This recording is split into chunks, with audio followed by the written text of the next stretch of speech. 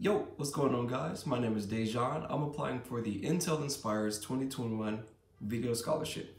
Right now I'm a current Long Beach City College student and I want to talk about a challenge that I faced in my life that I had to overcome.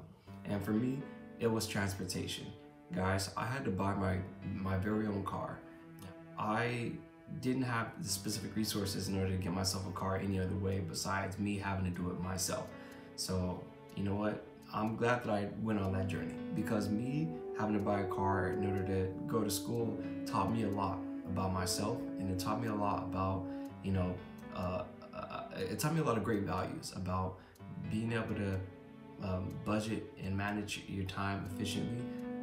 It taught me a lot about finance and about knowing where my money is going, and it helped me find a new passion. I'm making it sound easier than what it was. It took a lot of hard work, guys. I had to walk, I had to bike, I had to skateboard, I took the bus, I got rides from friends. Any way that I did anything that I could in order to save $1 just so that I can put that money towards my car. But, long story short, I did it. And it only took me maybe about 7 months or so saving at the amount that I was at the time when I was living with my parents. But I'm really grateful that I was able to do that for myself.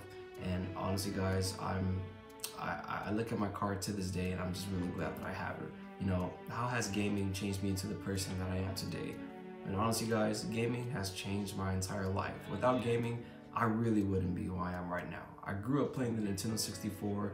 I grew up playing games my entire life. And honestly, guys, to be able to be a part of a community that is bigger than myself is honestly one of the greatest experiences that I could ever ask for. And that's just one small thing that gaming has done for my life.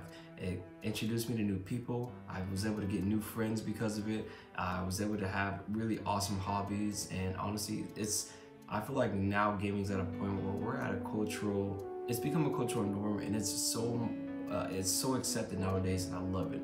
So hey, if anybody wants to play some Super Smash Brothers, you let me know. We can get on the sticks anytime. But I thank you guys so much for this opportunity, and yeah, I hope you guys have a good one. I hope you guys like this video. Thank you so much. Peace.